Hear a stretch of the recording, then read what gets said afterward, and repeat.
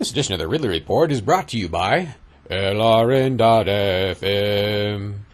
Feds don't want you to hear them. One of the reasons that I'm an opponent of deadly revolution is that there are so many options between here and there, no matter what the situation.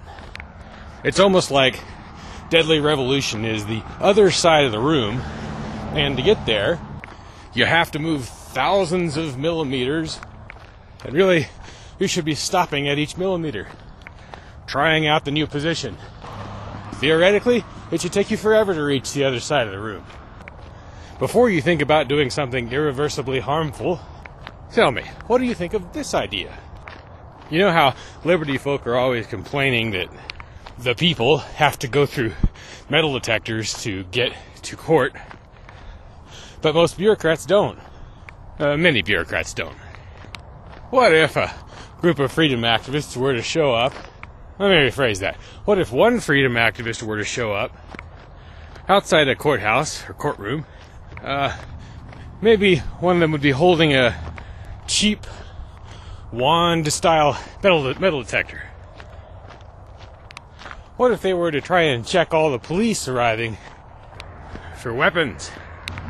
Or at least try to. What would the video be? What would the headline be? Those are always two good questions to ask yourself whenever you're thinking of doing a PR stunt. Would either of the two be interesting? In this case, they would, because the video would be some cop putting his hands up, probably making threats, "Get that thing away from me."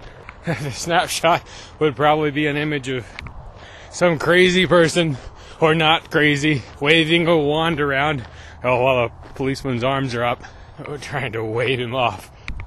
The headline could be, "Man tries to search cop for weapons." That would be viral enough. Good enough for government work. I guess if it were to be done, it would have to be done in just a certain way, at just a certain place, or a certain type of place, where you could get yourself between the incoming cops in the courtroom while still on a sidewalk or something. I guess if you were on court property, or the property of whatever event has metal detectors, someone would come up to you and try to kick you out, maybe before any bureaucrats walk past. But then, of course, you could search that person for weapons. I like this because it assumes one is using, well, they're not laying hands on any bureaucrats, and I would prefer that whatever device they're using be completely passive, so it's not putting out any kind of emission. It's only receiving data about what's on the person. Heck, maybe it wouldn't even have to be switched on. To make this work, there might have to be an element of surprise. You'd be wanting to catch people off guard as they're going in.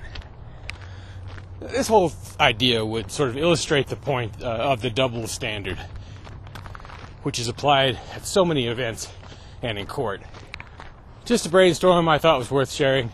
What do you think of it? LRN.FM, 24 hours of Liberty Radio every day. Now available on satellite too, at sat.lrn.fm. That's what a satellite sounds like. Put it on your unlicensed station. Wear it in your hair. But above all, don't despair. The Liberty message is getting out. And right now, you're missing it. Or maybe you're not. But skip on over to LRN.FM. Feds don't want you to hear them.